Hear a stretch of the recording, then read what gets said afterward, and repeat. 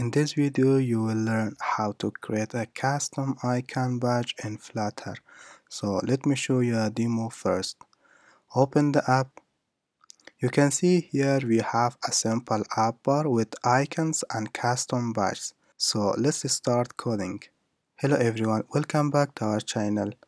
So in left folder you need to create 3 files: homepage, IconBadge, main. Inside main, return material app and homepage. Go to the IconBadge file. Inside IconBadge file you need to create IconBadge class that extends from stateless widget. Create icon variable, then create a variable for onTap function. Create account variable, and then create account backcolor for background color of count. Define the icon in IconBadge constructor. Then define the onTap function inside the IconBadge constructor. Initialize the count to 0, and finally initialize the count backcolor to colors.red. Inside the build method you need to create a stack widget. Create an icon button and pass it to the children of a stack widget.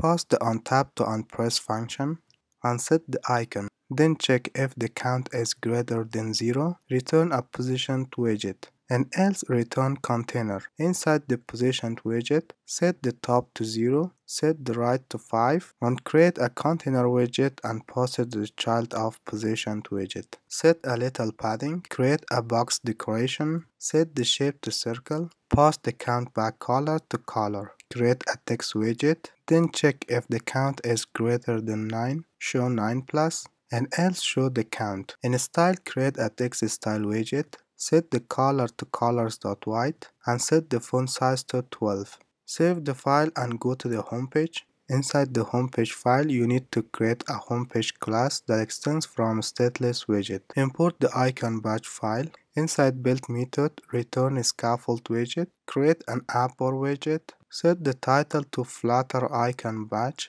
Create an icon badge and pass it to the actions of app bar widget. Set the icon to notifications. Set the onTap to empty function. Inside the onTap function, you can handle when a user click on notification. Set the count to 3. Create another IconBadge widget. Set the icon to message. Set the onTap to empty function. Set the count to 5 and set the count backcolor to colors.blue.